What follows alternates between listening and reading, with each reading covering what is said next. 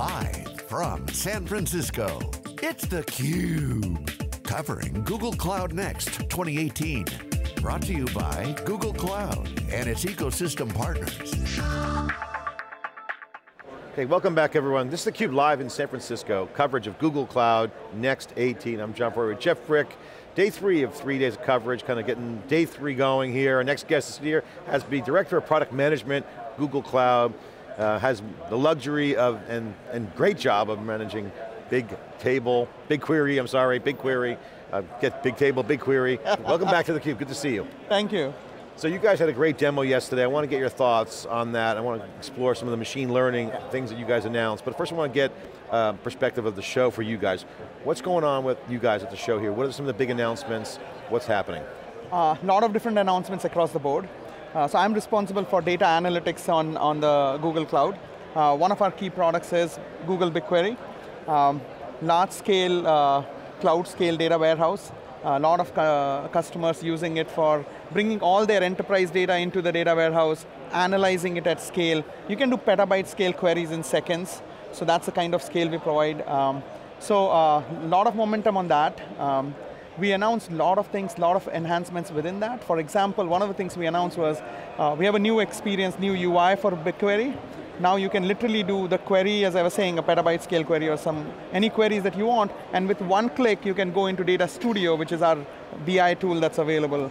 Or you can go in Sheets, and then from there, quickly go ahead and fire up a connector, connect to BigQuery, get the data in Sheets, and do analysis. So ease of use is a focus. Ease of use is major focus for us. As we are growing, we want to make sure everybody in the organization can get access to their data, analyze it.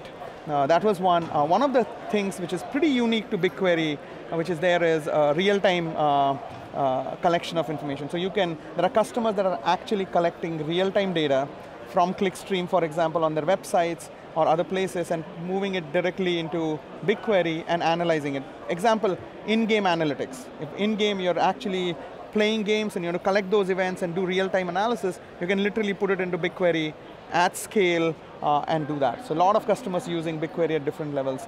We also announced clustering that allows you to reduce the cost, improve efficiency, and make queries almost 2x faster for us. So a lot of announcements other than the machine learning. Well, the one thing I saw in the demo I thought was, it was machine learning, so that's the hot topic here, obviously, is you don't have to move the data, and this is something that we've been covering, go back to the Hadoop days, back when we first started doing theCUBE. Data pipeline, all the complexities involved in moving the data, and at the scale of the size of the data, all this wrangling was going on just to get some machine learning in.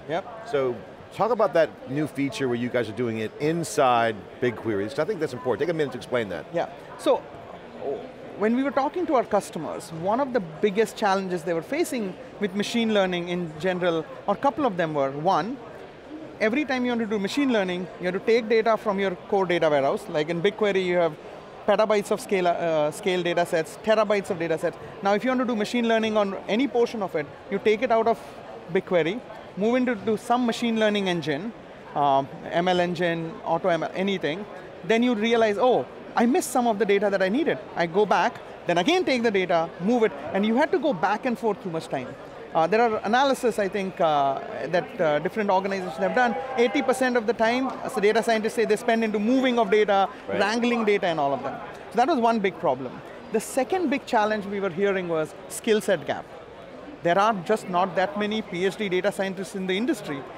How do we solve that problem? So what we said is, first problem, how do we solve it? Why do people have to move data to the machine learning engines? Why can't I take the machine learning capability, move it inside where the data is? So bring machine learning closer to data rather than data closer to machine learning. So that's what BigQuery ML is. It's an ability to run regression-like models inside the data warehouse itself in BigQuery so that you can do that. The second, we said the interface can't be complex. Our audiences already know SQL. They're already analyzing data. These folks, business analysts that are using BigQuery, are the experts in the data. So what we said is, use your standard SQL, write 2 lines of code, create model, type of the model you want to run, give us the data, we will just run the machine learning model on the back end, and you can do predictions pretty easily. So that's what we are doing with that. So Sudhir, I'd love to hear that you were driven by that by your customers, because one of the things we talk about all the time is democratization. Yeah. If you want innovation, you got to democratize access to the data, and then you got to democratize access to the tools to actually do stuff with the data. Yes. That goes way beyond just the hardcore data scientists in the organization. And that's really what you're trying to enable the customers to be able to do. Absolutely. If you look at it, if you just go on LinkedIn and search for data analysts versus data scientists, there is 100x more analysts in the industry.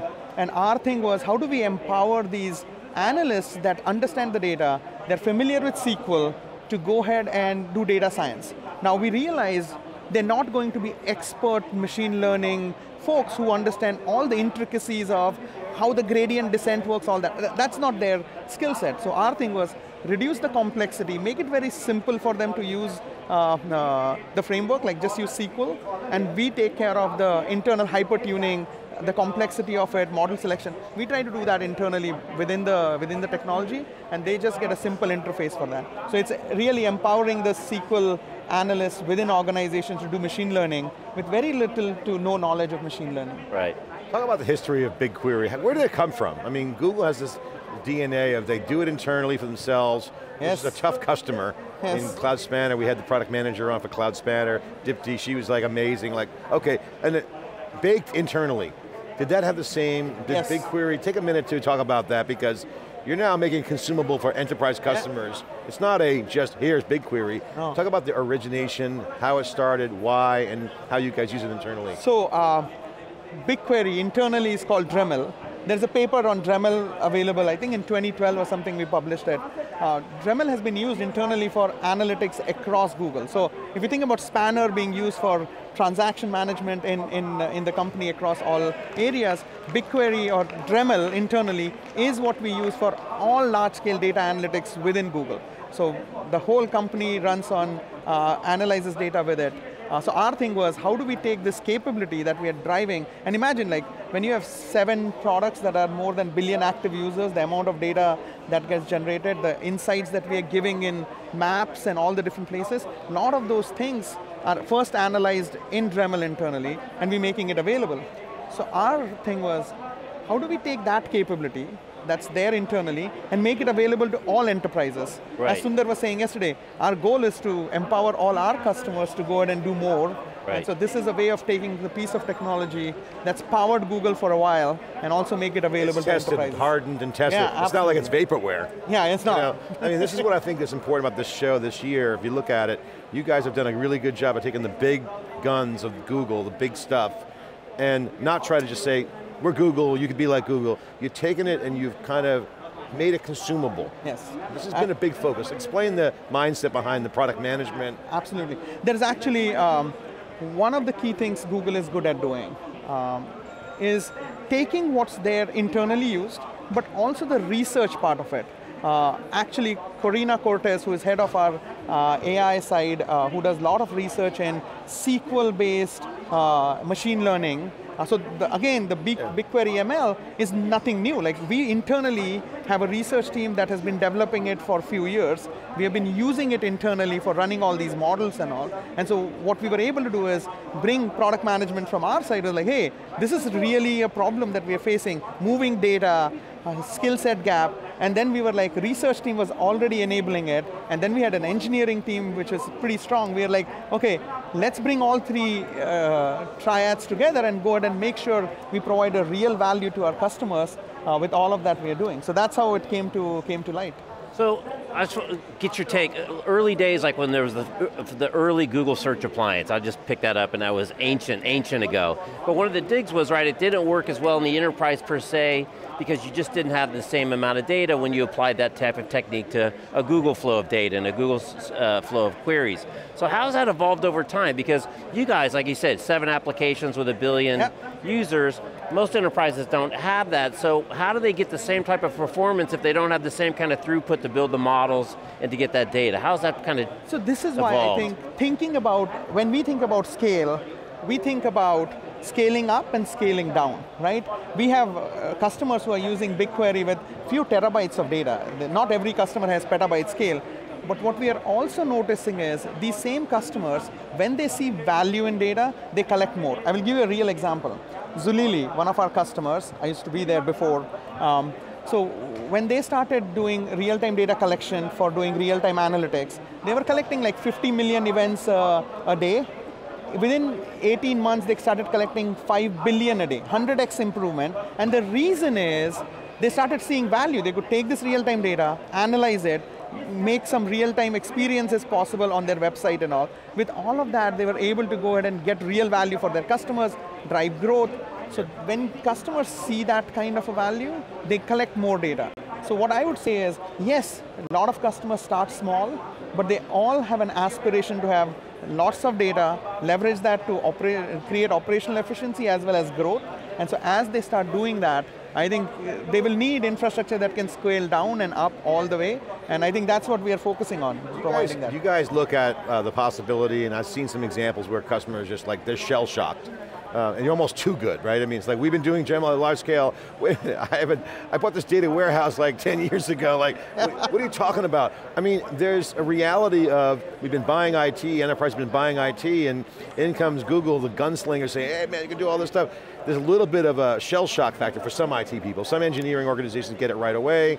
How are you guys dealing with this as you make it consumable? Yeah. There's probably a lot of education. As a product manager, do you see, is that something that you think about? Is that something you guys talk about?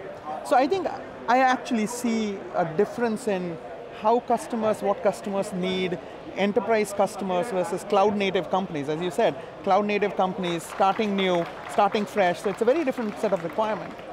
Enterprise customers thinking about scale, thinking about security, and how do you do that? So BigQuery is a highly secure data warehouse. The other thing BigQuery has is, it's a completely serverless platform. So we take care of the security, we encrypt all the data at rest and when it's moving. The key thing is, when we share what is possible and how easy it is to manage and how fast people can start analyzing, you can bring the data, like you can actually get started with BigQuery in minutes. Like you just bring your data in and start analyzing it. You don't have to worry about how many machines do I need, how do I provision it, how many servers do I need. Yeah. So enterprises, when they look at the- Cloud native ready. Yeah. All right, so take a minute to explain Big Table versus BigQuery. Yes. What's the difference between the two? One's a data warehouse, and the other one is a system for managing data. What's the difference between? So it's a NoSQL system. So I will, the simple example, I will give you a real example how customers use it, right? BigQuery is great for large scale analytics, people who want to take like petabyte scale data or terabyte scale data and analyze historical patterns, all of that, and do complex analysis. You want to do machine learning model creation, you can do that. What Bigtable is great at is, once you have pre-aggregated data, you want to go ahead and really fast serving. If you have a website, I don't expect you to run a website and back it with BigQuery. It's not built for that. Versus Bigtable is exactly for that scenario. So for example, you have millions of people coming on the website, they want to see some key metrics that have been pre-created, ready to go. You go to Bigtable and that can actually do high performance, high throughput. Last I read, and on that was like almost 10,000 requests per second per node, and you can just create as many as you want. So you can really create high scale. Auto-scaling, all kinds of stuff there. Exactly. And that's good for unstructured data as well, yes, kind of exactly. managing it. Absolutely. Okay, so structured data, SQL, basically large scale, yes. Bigtable for real time, yes. new kinds of data, different Absolutely. data types. Yes. What else do you have in the bag of goodies in there that you're working on? The one big thing that we also announced with this week was a GIS capability within BigQuery. GIS is geographical information, like everything today is location-based, latitude, longitude. Our customers were telling us really difficult to analyze it, right? Like, I want to know, example would be, we are here, I want to know how many food restaurants are in 2-mile radius of here, which ones are those? How many should we create the next one here or not? Those kind of analysis, really difficult.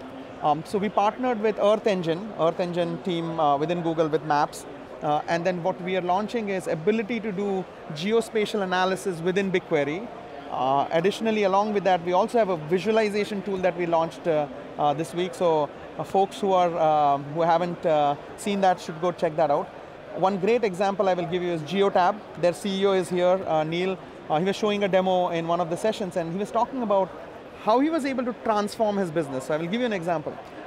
GeoTab is basically into vehicle tracking. So they have these sensors that track different things with vehicles. And then they store everything in BigQuery, collect all of that and all.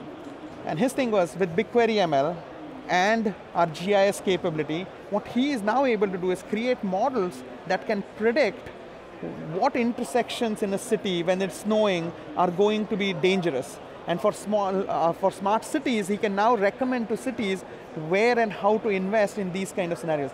Completely transforming his business, because his business was not smart cities, his business was vehicle tracking and all. He's like, but with these capabilities, they're transforming what they were doing. And new discoveries, solving new problems. So I wonder if you could just dig it a little bit to, the fact that you've got these 7 billion active user apps that you can leverage, specific functionality or goals or objectives or priorities in those groups, and now apply those, pull that data, pull that knowledge, pull those use cases into a completely different application on the enterprise. I mean, is that an active process? Do people query? How does that happen? No, we don't. As a customer come. As a customer, they're completely different, right? Our focus in Google Cloud is primarily enabling enterprises to collect their data, process their data, innovate on their data. We don't bring in like the Google side of it at all. Like that's their completely different area that way. So we basically, enterprises, all their data stays within their environment. They basically, we don't touch it, we don't get to access it at all. And I didn't mean that. I meant, like say Maps, for instance. It's interesting to see how Maps has evolved over all these years. Every time you open it, and it's directions. Oh, now it's better directions. Oh, now it's got gas stations. Oh, now it's and it triggered because you said the restaurants that are close by.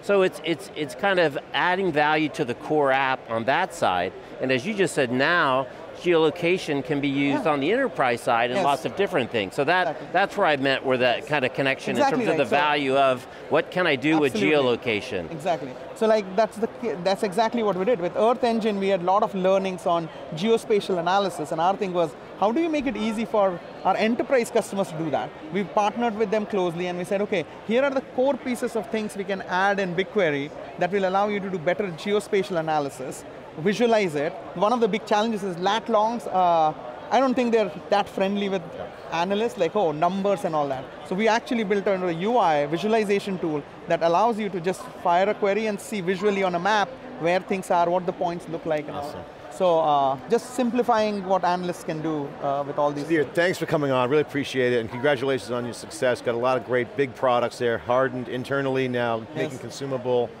It's clear here at Google Cloud, you guys are recognized that you're making it consumable, pre-existing, proven technologies. So I want to give you guys props for that, congratulations. Thank you, thanks a lot. Thanks for coming on. Thanks for coming on. It's theCUBE coverage here, Google Cloud, covered Google Next 2018. I'm John Furrier, Jeff Frick, stay with us. We've got all day more coverage for day 3. Stay with us after this short break.